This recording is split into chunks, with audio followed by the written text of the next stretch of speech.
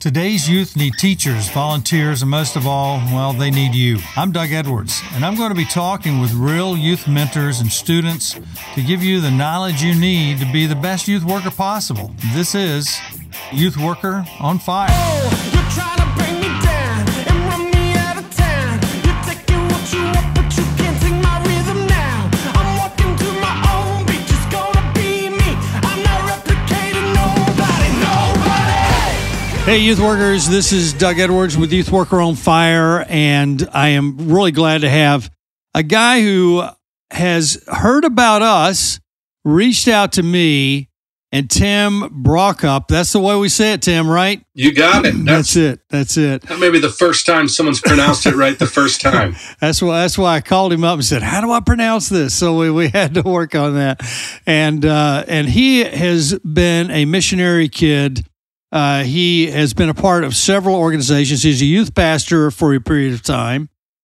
The biggest thing, though, that I found out was that he and I were from the same area in North Carolina. Yeah. He is from Lexington, which is about 5 or so miles from Thomasville, North Carolina, which is where I grew up.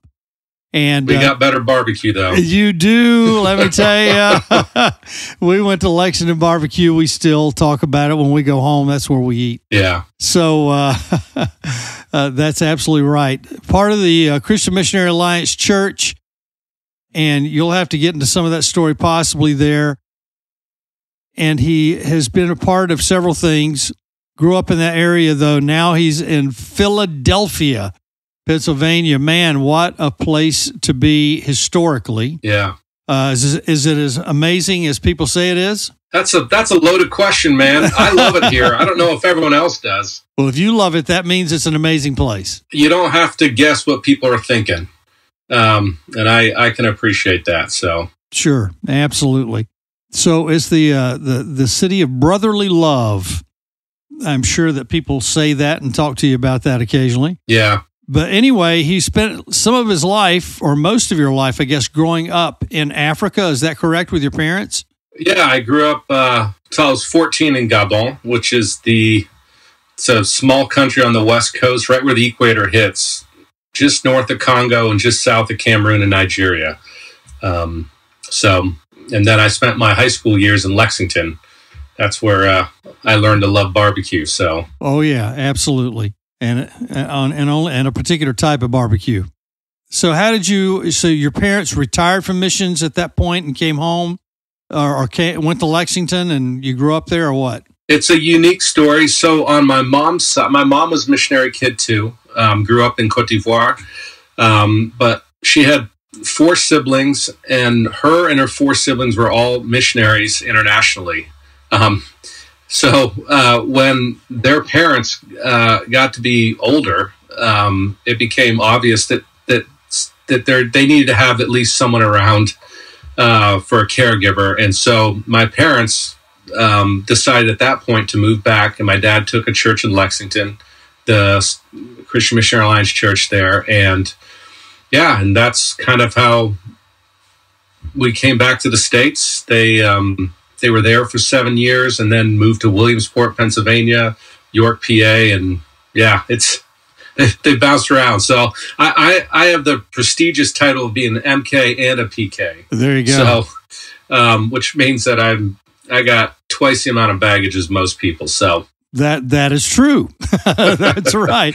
Anybody who's been in ministry understands that there's baggage that comes with ministry when you're raising kids, and what the kids have to go through, the children have to go through. And so my hat's off to you. It's an amazing thing because you're in ministry now, and for a child to grow up as an MK and a PK and also become a youth pastor for a period of time, and to do the things you're doing now, that says a lot about how God sustains us and how He is faithful. Yeah. And I believe there is a blessing that goes with pastors' children and missionaries' children.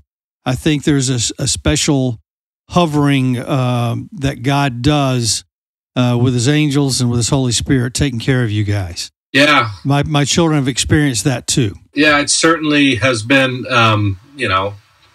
that's that part of, growing up and seeing, my parents weren't perfect like all parents, but what I did see is their love for people. And that was constant. And that's something that sort of rubbed off on me, I guess. I kind of think of, that's sort of like everyone's calling in life is to love people. Right. It doesn't matter if you're getting paid from a church or you're getting paid from a bank. If you love people, you're in ministry, right? I mean, that's right. That's right. So that journey is, still playing itself out, what that looks like. But yeah, I mean, I do consider it, it was an interesting growing up in the jungles of Africa, then moving to, high school in America was not the easiest thing, but, I learned a lot. I learned to lean on my creator for a lot in those days, and that served me well, the rest of my life. So I am certainly grateful for the parents that I had and the opportunity I had growing up where I did. Well, catch us up from there, Tim. Tell us where you are today and how you got there. Get us up to present. What's happening and how'd you get there? So presently, I'm a director of an international development organization, faith-based, based out of Philadelphia, but we do work all over the world. But that journey to that point started off as I went to Nyack College, a small Christian liberal arts school just outside New York City. Now it's in New York City, actually. Went to study youth ministry, was there one semester and fell in love with the sociology and the comparative religion major that they had and switched majors with always the intention of going overseas to do work. So finished up Nyack College, was looking at grad school, and got called to work as a part-time camp director, part-time youth pastor in South Central Pennsylvania, just outside of York. If anyone's familiar with that area, did that, worked the camp for 2 summers, realized that was going to kill me. And so stepped away from that and ended up going full-time at the church as a youth pastor for a year. And a year in, there was a church split. I got caught in the middle. And, that's a story for another day. But then ended up going back to the camp in a full-time role and did that for 6 years. And at that point, went through the ordination process with the Christian Missionary Alliance and with the goal of heading overseas. And they were starting a new division called Envision, which was focused on next-gen ministries. The idea was trying to get them outside the four walls of the church, specifically involved in missionary work in a short-term, medium-term basis. And so they were starting these bases all over the world. And I started the one in Gabon. So I went back to the country I grew up in and got that off the ground. It was an incredible experience working with former colleagues of my parents and, hearing those stories, things like that, but completely in a role of serving the national church that was there, helping them carry out what their vision and dream was for what God wanted them to do. Was there 3 years, ended up coming back to the States and started another nonprofit that was working with the national church back in Gabon. Did that for 2 years. And then once that was off the ground and running, had a desire to do something a little bit bigger than just one country and started what is now Amoveo Group with the buddy of mine, which was my boss back at CMA when I started with Envision. And we're 9.5 years in and still cooking. So, that's in a nutshell. I mean, that was, like I said, there's a lot of stops along that way. But let's do this before we go any farther. How can they get in touch with you? Because one reason that you're on here is you want youth pastors and youth workers and parents also to know, how they can be a part of what you're doing how they can be involved and that sort of thing. So how can they get in touch with you? Yeah, just go to amoveogroup.org. So that's AMOVEO group, GROUP.org. And that'll have all our information on it. It'll talk about, sort of our ethos, why we exist, our values. And one of the things that we focus pretty heavily on, I was talking to you about this, is using short and medium term teams with the stuff that we're doing all over the world. We have a very specific way that we do that. So we welcome, I love to have conversations with youth pastors, youth workers, parents, students about what it looks like to engage with the church in a different culture. AmoveoGroup.org. And you and I talked about that. So tell us about the places. In fact, last week, we were going to try to get together, but you said, you know what, I'm in Jamaica last week. And so then we started talking about these different cities that you're in and what happens and why some of those cities you're not in anymore, which I think is very unique and awesome. So give us a little update. Tell us all the places that you are, have been, and why you're some places you're still there and why you're not in other places now. So our focus is always local people, local resources, local solutions, which generally means that the things that we work on are pretty micro in regards to what we do. So I was in Jamaica last week. We're starting work down there with a deaf school. They have a campus, and we're working with them to refurbish a building that they're going to use as an apartment that they can rent. So when we talk about local solutions, we're talking about or local resources. We're talking about how do we help these local ministries generate revenue so that they can do the work of the ministry without needing to get money from the outside. Which is, that's not the easiest thing to do. But so when we started off Amoveo, we were in El Salvador. So we started and closed a project down there. We still have some things going on in Haiti, but that one is wrapping up. We started and closed a project in Cambodia. And now we are in just south of Ensenada, Mexico. We have projects here in Philadelphia, where our home base is. We have projects in Dublin. We have projects in Burkina Faso, which is in West Africa, and we're starting things off in Jamaica. Yeah, I mean, it's, again, there's the rhyme or reason, I think, gets lost sometimes on people in regards to why we do certain things. But as I was sharing with you, it's very, it's all designed around finding a person of peace in a community that we can develop a trust relationship with, that then we can begin to work with. And I think that's just a unique way to say that. I've never heard any organization say it. They may be looking for that, but that person of peace phrase is just like, it's like soothing. Yeah. To hear that you're looking for a person of peace. The other thing I wanted to say before we just pass over it was I wanted them to hear that you're not in these places and doing a project and just dumping them. What you're doing is you're finishing a project so that they're self-sufficient to go on without you. That's a huge thing, and that is one of your purposes, and I think it's very unique. But talk about this person of peace. How did you come up with calling them that? Well, it's actually a word that's been used in circles when you're talking about evangelism with Muslims. But the idea, there's actually a biblical reference to it in the Bible about going into a village or to a community and finding someone that welcomes you.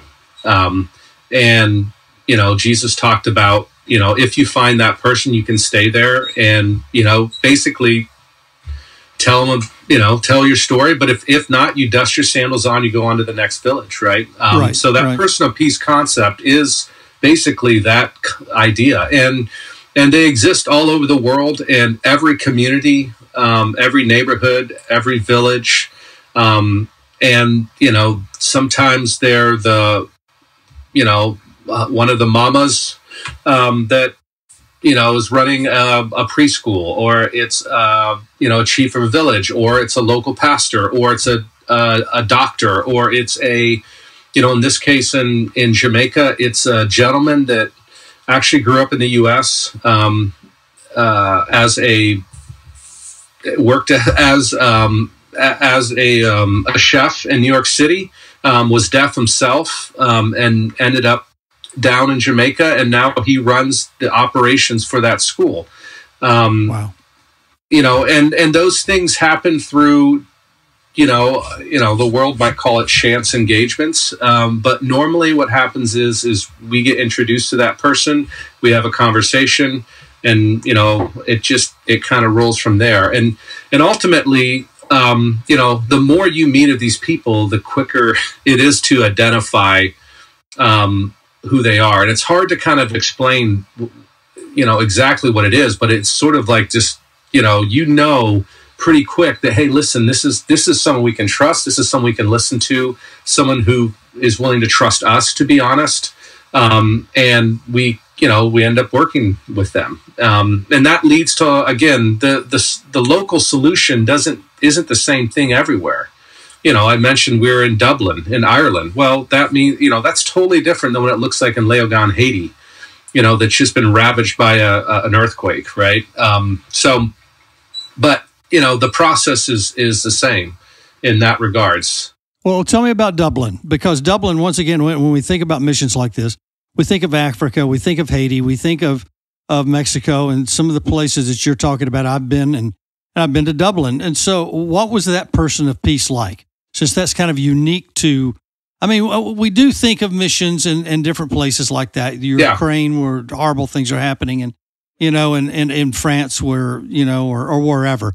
But what was that person of peace like in Dublin, just out of curiosity? Well, so it started with that scenario was a little bit unique in that we ran into a couple that went on a vacation to Dublin and felt like God was calling them there. And they were, middle age. So they were both professionals. They had a full blown family. And so they said, hey, listen, we want to go to Ireland or Dublin. And we said, well, we'll help you get there. This is how we do it. They said, sure. And so we placed them on the ground, and then they were the ones that developed those connections with the person of peace. So this particular staff family works heavily in substance abuse, and there's a ministry there that's similar to Teen Challenge here in the U.S. She was a professional counselor, and he ended up getting a job at one of the local evangelical church. I think there's 20 of them in Dublin. What people don't know about the nation of Ireland, and it's one of the least reached countries in Europe. The debate of whether it is the least reached or not is up for grabs, but because of the culture wars that went on there with the Catholic and Protestant churches, no one wants anything to do with religion there. And of course, we're not talking about religion, but they don't perceive that. So in that particular case, they're working with a ministry that has it's an 18-month program for women, an 18-month program for men, and they work with that, and they do retreats with them. She's a counselor, and they work with that ministry. So, and then we have another couple there too, who, this is another unique story. So when we took the first couple over there, and tell me if this is getting too long, but we're trying to find people when we go into a new area. And this might have been the person of peace that we found with a guy named Ken Hanning, that was a pastor at a vineyard church. And we literally did a Google search, found him, and we showed up at the church that Sunday, and he took us out to lunch, and the rest is history. Now he's part of our executive team. He leads our focus in Europe, things like that. So, when we talk about persons of peace in Dublin, it looks a little bit different than the pastor in Leogán, Haiti, that we ran into and basically ended up living on his compound with his family. It's very different, but the idea is still the same, which is that finding, local people who if they had local resources, they're going to come up with local solutions. And it's not something that we discover for them or tell them what to do or, sort of impose any kind of will. It really is following their lead and then working to empower them. And it's, it sounds simple. It's never that simple, but the concept and the methodology actually is pretty simple, as long as you keep it as your North Star, right? Yeah, and that is, it does sound simple, but I know ministry. In ministry, there is no ministry that is simple, no matter how well you put it together. There's always, because you're dealing with spiritual warfare. You're dealing with all kinds of things like that. Let's go back in time a little bit. Let's go back, because these are some of the questions I ask because I want people to get a feel for the uniqueness of people's lives being in people's lives, especially in adolescence. And so I told you I was going to ask you this. Is there some person in your adolescent between, middle school, high school, college, that one person, other than your parents sounded like amazing people, but we like to go, was there some outsider, whether it was a coach, teacher, youth worker, pastor, anybody, maybe it's another relative, but just spoken to your life somewhere and you had that kind of like an aha moment, or maybe you look back on that and go, that was where all this really began for me. Is there any person like that in your life? Yeah, absolutely. So, as one of the challenges of being a missionary kid is we went to boarding school. And this is one of the really hard parts of my childhood and life, was that at 6 years old, I was dropped off at a boarding school, and, my parents drove down the road. And so 1st through 8th grade, I spent, the majority of my life at a boarding school, a missionary kid school. And it was in Gabon, you'd go to elementary school in Gabon, and then middle school you'd go to in Côte d'Ivoire. There's a larger school than middle school and high school. So at the end, my 5th and 6th grade year, and I consider that middle school. Maybe that's a little earlier, but no, it is 6th grade. I had a dorm father named Gene Talbot, and I'll never forget, because he up until that point, they would always just take a missionary and put him in the dorm, because it was a smaller school, and this was the first time they had someone come out, specifically a dorm father, and he was this, incredibly fast, fun, middle-aged man that just, like, his whole goal was for our lives to be fun.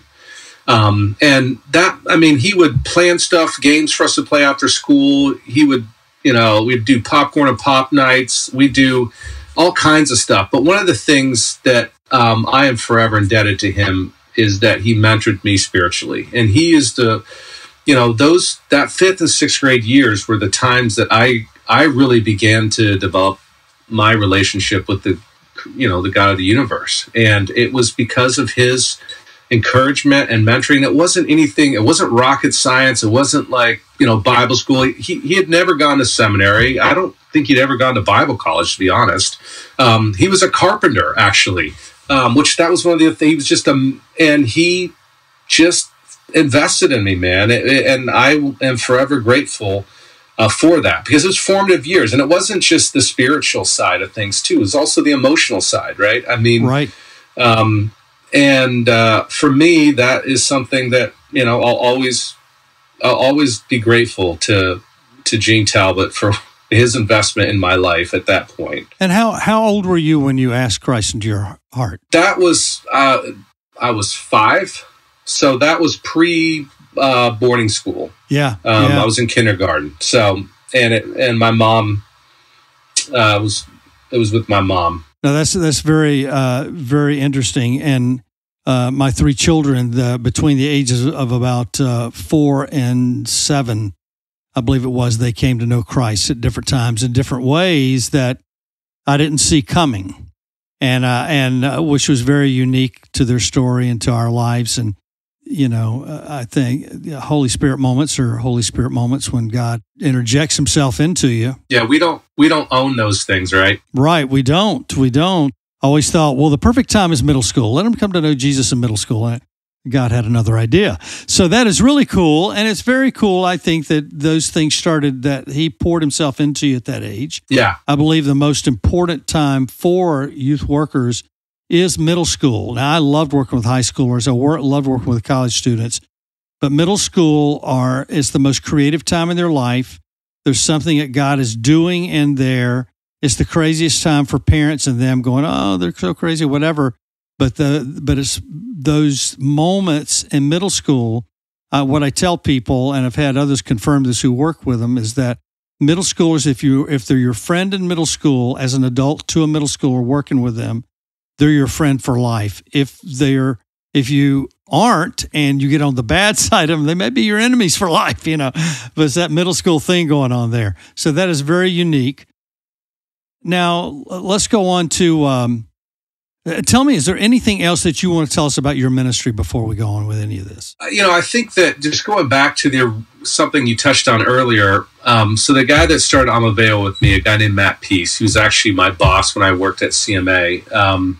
But we have always believed that an investment in the what we call next gen ministries, so students and college students, was going to be part of who we were and what we did. And that's not necessarily it's not a theology, it's not a methodology. It's just that, hey, we like those people, and we believe that we want them to be part of what we're doing. And so that means that when we recruit our staff that are working at our projects around the world, it's always part of the conversation of, hey, listen, you got to be cool with high school and middle school students showing up and hanging out with you for a week, and and college kids who are maybe trying to figure stuff out, showing up for 3, 6, 12 months. Yeah. And doing life with you. It's part of what we talk about, and it's just part of our, I use the term ethos because it's kind of in our bones. It's not necessarily something that we would say is a value, right? It's just something that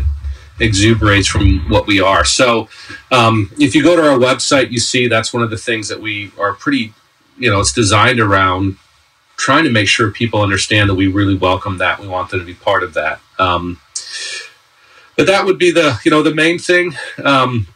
If anyone ever has any questions about that, one of the things that we try to do and are very intentional about is when if you were to show up with your high school or college team or middle schoolers, is you're not going to paint the same wall that the team did the week before. And I'm not.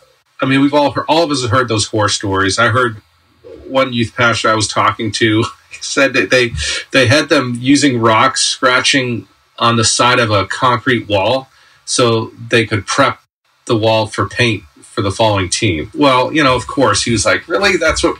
But the point is that we coach our staff and our locations to make sure that what you do is strategic and part of a bigger plan in regards to what's going on the ground. Whether that's, relational connections with our ministry partners, whether that's, like this team that we're going to take to Jamaica in September is going to, this is an adult team, but they're going to help refurbish this apartment. But we have a bunch of students going to Mexico this summer, and they're working at a boys' home, and they're going to be planting king palm trees because in 5 years, they can sell those things for 10 times the amount of money that they cost to plant them. So, things like that, it's creative. And I always tell people that it's just lazy. If you're having people do stuff to do stuff, then that's lazy. And we got to figure out a better way. So anyways, that would be a little bit of insight into how we do that, how people connect, things like that. So, well, Tim, give me, people relate best with our worst first, our worst moments of ministry, and then our best. So let's go on a little bit of both of those things. So give me your worst ministry moment that you can share. I talked a little bit about it, but I just gotten out of college, Bible college. I was in this church, and it was just starting to take off, and there was this split that happened. So I'm a 23-year-old kid who is trying to do the right thing, trying to figure out, like how do I follow God in this situation, right? Because it is a war of men at that point. All of us, or some of us, have been through those situations, and it does oftentimes become a war of men, not anything that God wants anything to do with. And it was really hard, and I felt like I had my duty is not the right word, but to honor God was to honor the servant that he had put in place, which was the senior pastor. And ultimately that senior pastor got removed by a district authority, not by the church, because of the elders asking for that. Well, the problem because I was supporting the pastor, when he left, I was left with, sort of sitting there looking at everyone, and they're just like, what are you doing here? Even though I had to some level, no skin in the game, right? So, friendly fire. And, this may be the best part about it. There was one of the elders that I was close to. Basically, he came up to me and he said, "Hey, listen, you have an opportunity to go back to the camp. It probably makes sense for you not to hang around here, just to hang around." Which that was really hard for me to hear, because, no one likes someone to tell you, "Hey, I think you need to leave." Right. Right. But here's what I will say about that elder. When I went to the mission field, he was by far one of my biggest supporters. Wow. So you talk about keeping, he had skin in the game, right? And that is something for me that I'll always remember. Good guy. So, even though it was a really terrible situation, there were things that came out of that were beautiful. And that was, for me, one of those I'll always remember. I don't know. Does that qualify for terrible ministry situation? Absolutely. Absolutely. I wish you were the only guy who went through that kind of pain. Yeah. But unfortunately, it's more common than not in churches around the world. And so, tell me about your best ministry moment. Yeah, I mean, that's a good question. I was thinking about that after you said, "Hey, I'm going to ask you that question," and it it goes through kind of like what I was talking about. Like, we have this sort of methodology of like, this is what we want to do, and here's a little secret. It doesn't always work. Right. But in one particular case, and I'm sure there's probably millions of these, but in one particular case, especially in Haiti, one of the things that was identified was that there was 19, 20, 21-year-old men that had basically gone through the school system there, and there was no jobs for them. And they were just sitting around trying to figure out what to do. And so our team down there identified that, hey, why don't we start a carpentry company? And so they started this thing called Union Shop, and basically to this day employs 5 of these young men that do specialty carpentry. And they make a living doing it, right? So again, not necessarily, these beautiful glory hallelujah moments, but the reality was that solution, which was identified by our person of peace down there, Jean, a guy named Jean, that was a pastor, good dude. It started in his compound. That's where they had all their stuff. And to this day, it's still operating. And for me, that's that's a success. Now, did we have 500 of these people employed, and did we have businesses all over the island popping up? No. But you know what? For those 5 men, it was a big deal. Yes. And that changed their lives forever, and the lives of their future wives and their children and their children. And so for me, I look at stuff like that, and that's a highlight, because that is really hard to do. Those those successes aren't always as easy as you want them to be, especially in those contexts and what they were dealing with. And so that for me would be a highlight I would point to. That's great. I have probably like I don't know, 50 stories like that I could tell, but that one always stands out to me because of, I mean, the country of Haiti is one of the hardest places I have ever been in my life. And I've been all over Africa, but I've never been in a place that is as hard as Haiti was. Well, which is so interesting. I've been to the Dominican Republic, and the Dominican Republic and Haiti is same island, divided, and they do not like to coexist together. No, there's some huge. I mean, there's some big issues with that. I mean, we see it all the time. In our country, we see it all over I see it all over the world. I call it racism, if I'm honest, is what it is. It's a bias towards someone of a different race. And, the Haitians, I mean, it's crazy. I've crossed that border a couple times by car.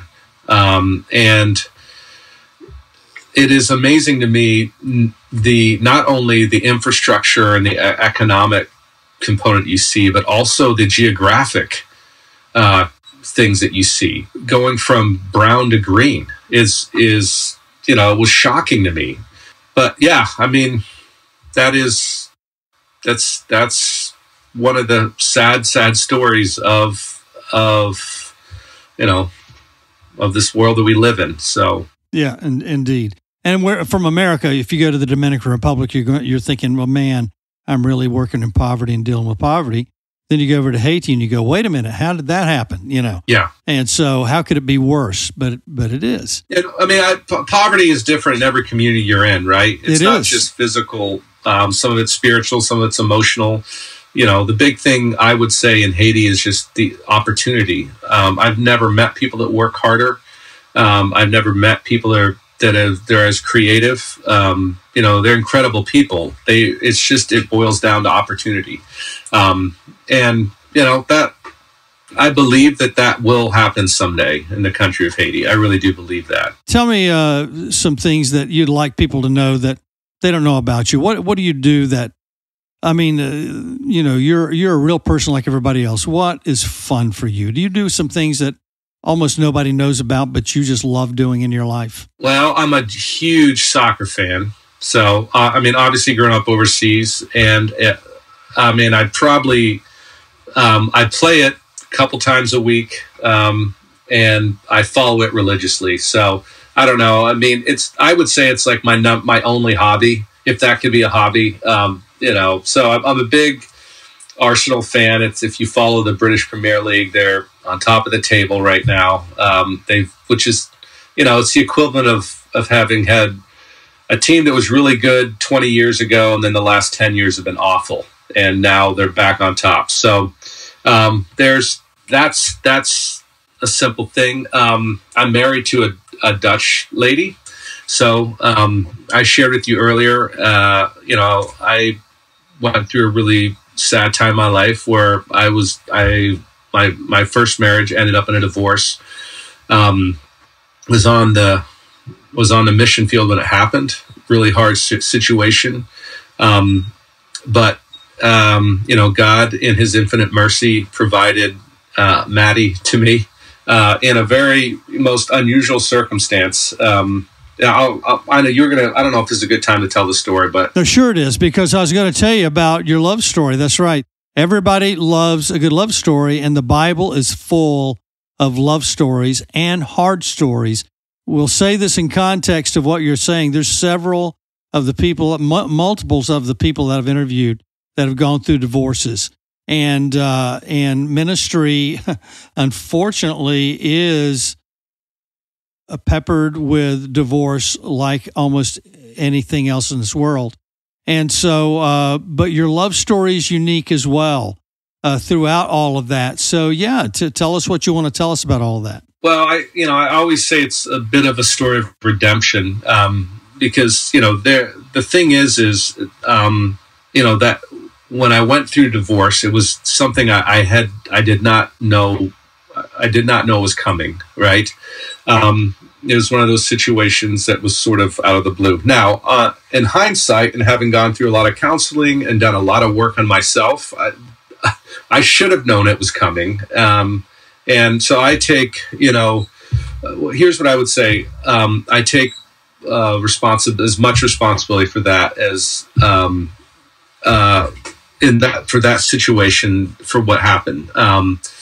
But it happened, and I was, sort of wandering after that. I had to, left the mission field, come back to the States, was trying to figure out what's going on, started working with this nonprofit, and then had to move to Philadelphia because I needed to be near a major airport. I was, I'd moved in, was living in my sister's basement as a 35-year-old, not the most glamorous thing that you want to think about. But anyways, lived there for a year when I moved back from Africa, then moved to Philly and ended up at a vineyard church in a little town called Media, because I had met a young couple while working in Gabon. They'd come out and help me in a short-term stint for about 4 months with our intern program, and they had moved to Philly, and so I was like, I really like them. I'm going to move to Philly.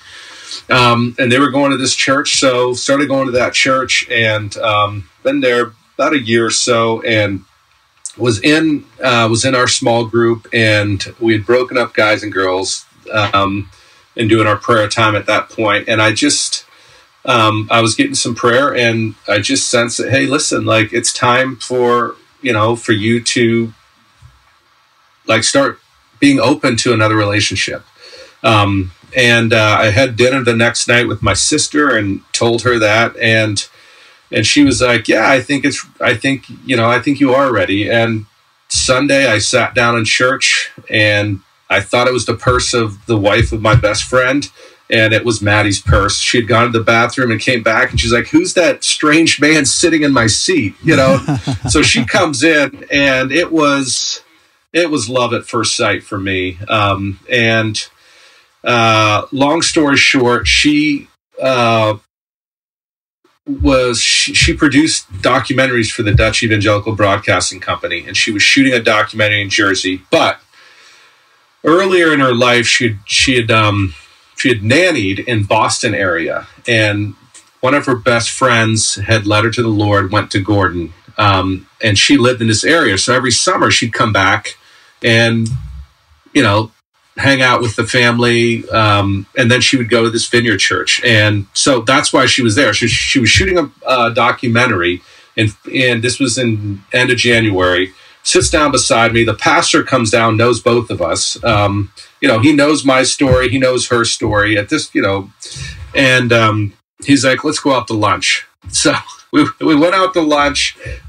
She's flying out to Holland the next day, to Amsterdam. And I'm like, trying to figure out, okay, the next time I'm going to see her is this summer. That's 6 months away. I got to figure out now if I want to do anything. So, so we have lunch, whatever. It goes good. I'm still trying to figure out. I try to give her my business card because that's the only thing. I was like, how do I get her information, which is completely, moronish, right?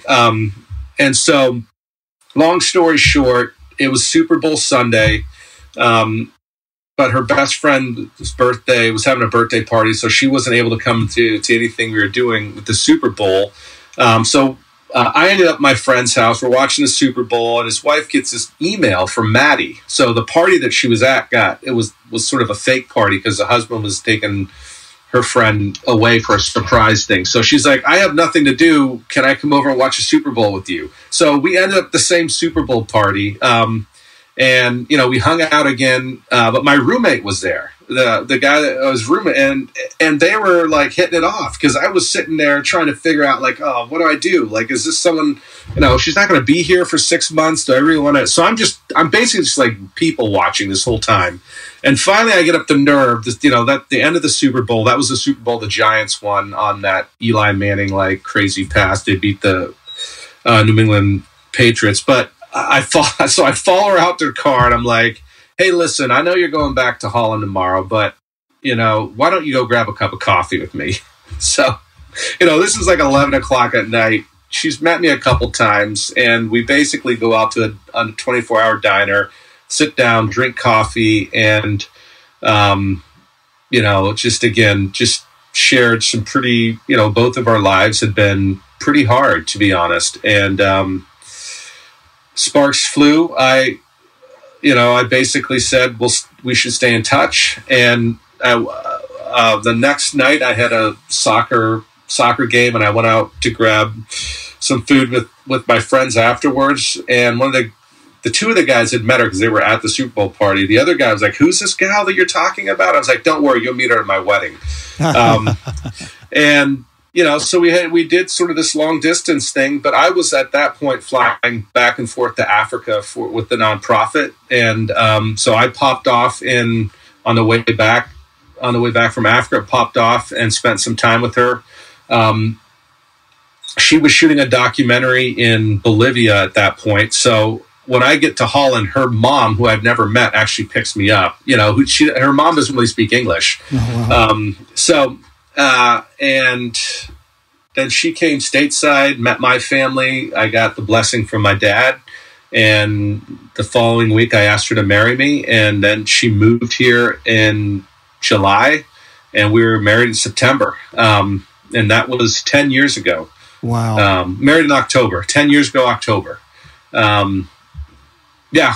And in that process, we've adopted 3 children. And as teenagers, and now we're empty nesters. So it's been sort of like a whirlwind tour in that regards. Oh, yeah. But yeah, I mean, there's a whole lot more to that story, but the path of redemption for both of us and finding each other and how that happened, and just the miracle of it happening really, is, yeah, it's nothing short of a miracle that, we recognize every day. So, well, we wouldn't expect anything less from God with the people that He loves and people that have given their lives to serve. I've told my children too, you're a minister, whether you are being paid to do it or not. Yeah. And I would tell that to my volunteer staff as well. And the same, but the deal is that God does intervene. God does pull the pictures together. If we look at Moses' life, we look at Paul's life, we look at different ones, and God has a way of bringing, even though life is painful, all of life is painful, He has ways of bringing peace and joy in the middle of all that. And it sounds like that's what He's done with you. Yeah. And with Maddie. So just congratulations on all that and that whirlwind 10 years. Yeah. So yeah, it has been a whirlwind for sure. Well, listen, I'm going to let you go tonight. Unless there's anything else that you want to say to youth workers or anyone who's listening here, because there's going to be a lot more people other than youth workers listening to that. Tim, anything else you want to say at all? Yeah. I mean, I guess I would just, those people that are working with teenagers in Next Gen Ministries, like, I get that it's exhausting. It's because it's, the majority of us are in a volunteer role, which means that we're working a full-time gig somewhere else, and then we go on a retreat and we have to stay up till like 2 a.m. and then somehow get up, Monday and go to work. Exactly. But the thing about that is, those students, those people that you're investing in are never going to forget that 2 a.m., pillow fight that you had. And the most important thing about that is just being real with them, right? I mean, they can read through stuff anyways, but it's in those 2 a.m. pillow fights time that you can actually, talk to them about real stuff that happened in your life. It's hard to do that sometimes when at youth group night, when everyone's around and you're doing certain things. So just take advantage of those moments that you have that are off the beaten path, that aren't necessarily, youth group night or stuff that you've organized, or just take advantage of those moments and be honest and real with them. Talk about the pain as much as the joys that goes with that. And you are let's face it, you are the heroes in that regards, because you are doing exhausting work. So keep it up. That is a great word to close out on, Tim. Listen, buddy, I appreciate you so much for reaching out. Absolutely. To Youth Worker on Fire. And I know you've communicate somewhat with my son who edits this as well as myself. And thank you for your work. Thanks for not giving up on God. Thanks for not giving up through the pain that you've lived in this world and in life. And thank God for blessing the missionary pastor's kid that you were to be the missionary and pastor that you are. I appreciate that. Absolutely. My prayers are with you and for you. Tim, don't be a stranger. Reach out anytime. Absolutely. And we'll see what God does through this podcast, through your episode, to engage people with your ministry. Awesome. I appreciate it so much. Lord bless you. You've been listening to the Youth Worker on Fire podcast. If you like what you hear, please subscribe and tell your friends. Also, leave a comment and tell us what you think. Stay tuned for more informative episodes.